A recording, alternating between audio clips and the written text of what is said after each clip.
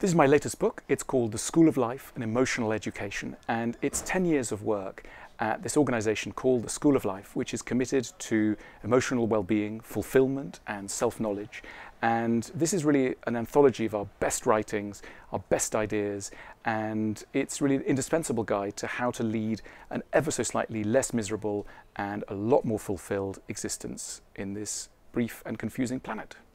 I'm here in the Gower Street branch of Waterstones, which is just down the road from the School of Life, and I've come here to show you 3 books that really have influenced the way in which we do our work. And the first of these is by a wonderful historian called Theodore Zeldin, and it's called An Intimate History of Humanity.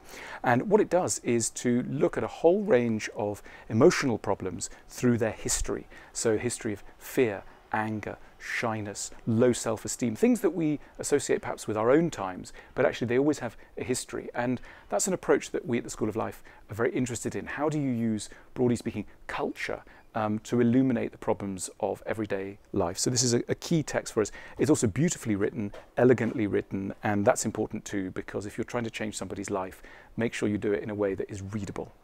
So now we're up in the philosophy section, and here's a wonderful book that I love very much. It's by a Scottish philosopher called John Armstrong, and it's called The Conditions of Love. And part of the reason why I love it is that relationships are one of the trickiest aspects of any life. And here John Armstrong, in a tone that's humane, broad, generous, sympathetic, takes us through some of the dilemmas of love. And it's a very unfrightening book. We're often scared in love and relationships, at all the sort of weird and intense feelings that we experience. And this is a kind of perfect, humane and sane guide to the storms and inner stresses that relationships put us through. And it's a book that we love very much at the School of Life and have been very influenced by. We've frankly copied this wonderful book in many of its aspects.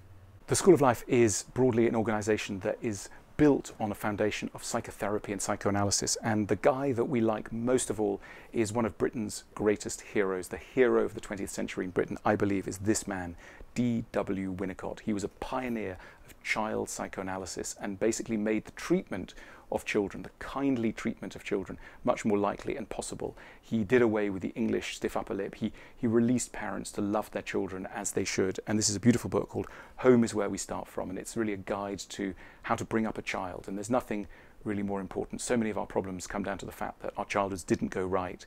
And if something in them did go right, some of the credit should go to Winnicott and his beautiful ideas. And they are very much at the heart of what we teach and practice at the School of Life.